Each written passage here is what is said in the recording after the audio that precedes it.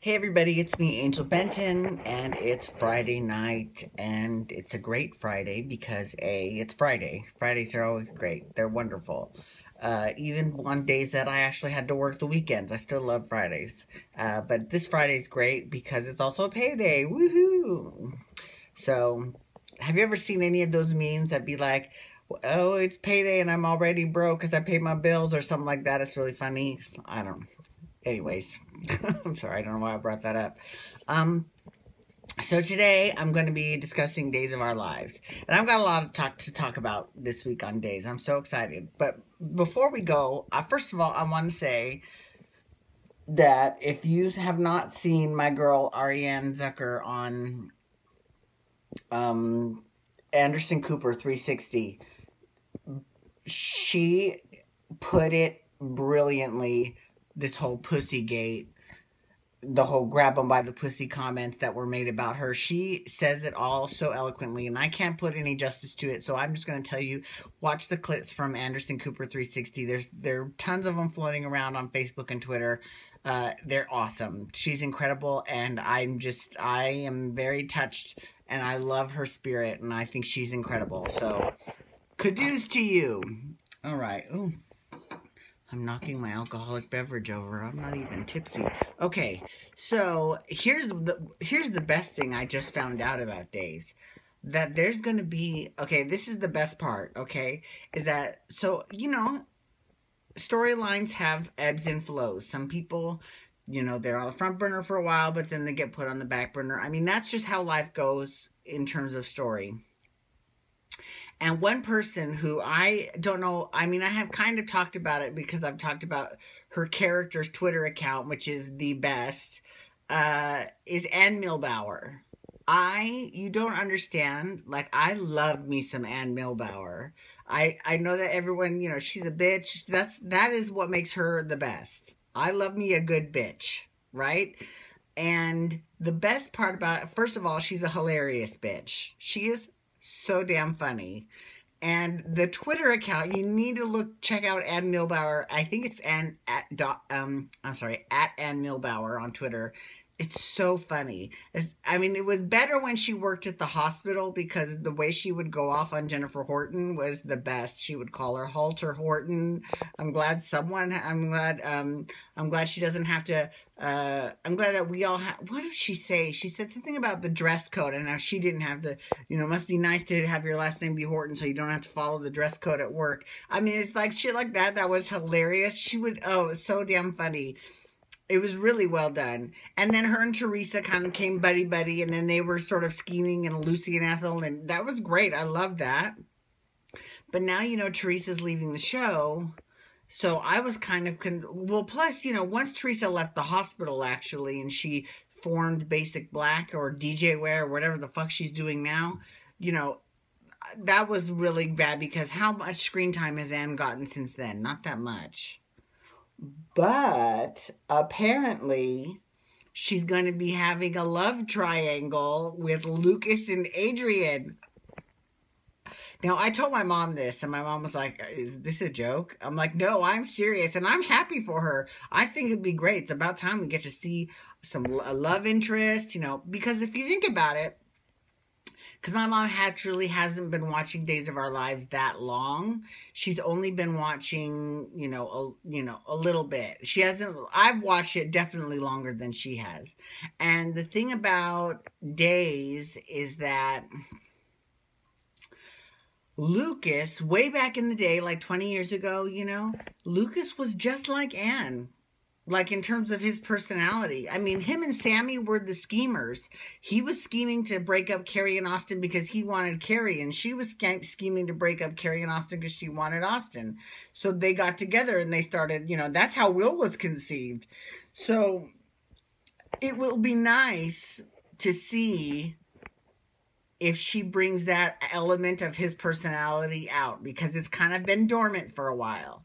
And, you know, he's still, despite the fact that, you know, he is, you know, all high and mighty now, he's still Kate Roberts' son.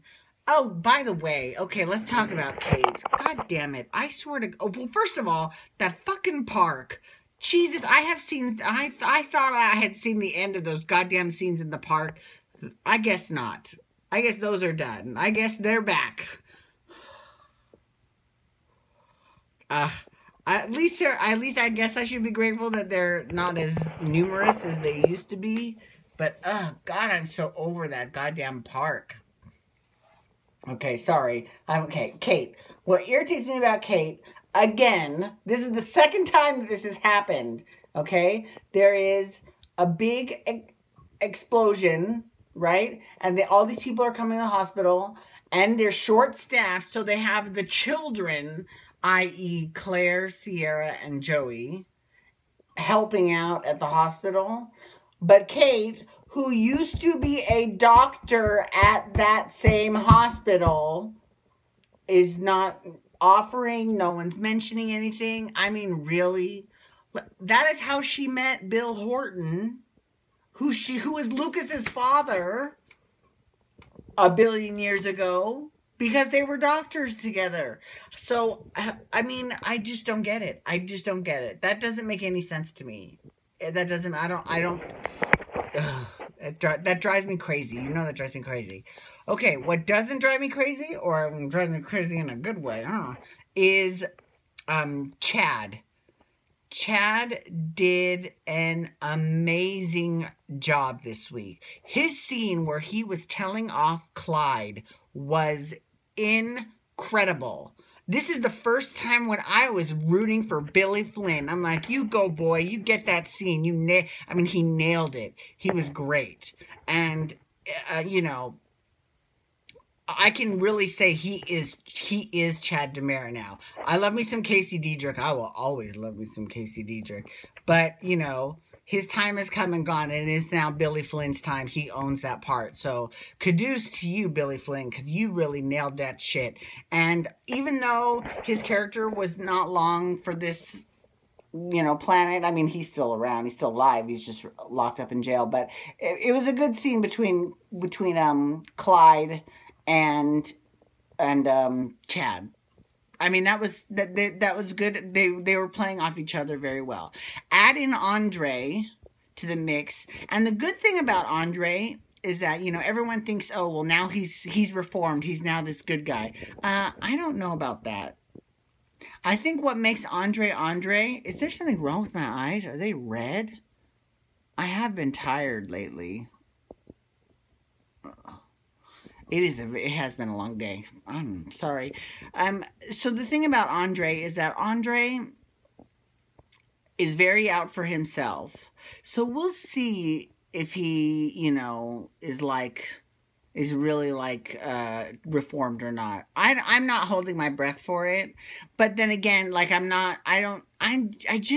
with Stefano dead, see, this is why I thought it was a good idea to bring Orpheus back. Because with Orpheus, he was the bad guy whose demise at the time that we all thought he died, demise at the time brought about Stefano DiMera. And Stefano DiMera ruled over Salem with an iron fist for like 30 fucking years, right? I mean, it's pretty incredible. Even when the actor went to Bold and the Beautiful for a little while, I mean, Stefano DiMera's presence was still felt. And if you think about it, oh, and poor Brady, I hope that Teresa doesn't get killed. Because if Teresa gets killed, think of all of the chicks that Brady has loved that have died. Madison, Ariana, Kristen DiMera, or at least we think she's dead. I mean, like, if Brady were to, like, if I were to go into town and Brady were to like me, I would turn around and run like hell. I'd be like, oh, hell no, I'm not dying. Bye, girl, bye. You know, Nicole is the only one who's managed to... well, no, Chloe as well. But I mean, so Nicole and Chloe are the only exceptions to the rule. I mean, that's crazy. That's craziness. Anyways, so I've been thinking. So that's Days of Our Lives. I'm very excited. I'm excited about the future. I can't wait to see this love triangle with Anne Milbauer and Lucas and Adrian. And plus, it'll be good for Adrian to play as well. Plus, I bet you it'll probably be a love quadrangle with Justin and Adrian and Lucas and Milbauer. I'm just loving that Anne Milbauer's in the mix. Anything that gives her more screen time, I'm a big fan of. So that's it for Days of Our Lives. So feel free to chat at, hashtag days at me, at Angel Benton. Tomorrow I'm going to be discussing Young and the Restless. And I've been thinking about a way, I'm thinking about the same way that I want to close the show every night. And I thought, oh, I could do like Carol Burnett used to do in that, but that's a little bit before my time. So what I'm going to task you all to do is I'm going to task you all to look up some YouTube clips of a show called Club MTV on MTV from a long time ago, hosted by Downtown Julie Brown. I love both Julie Browns, by the way, both Miss Julie Brown and Downtown Julie Brown. I love them both. But she would always close every show by saying, good night and God bless, wubba, wubba, wubba.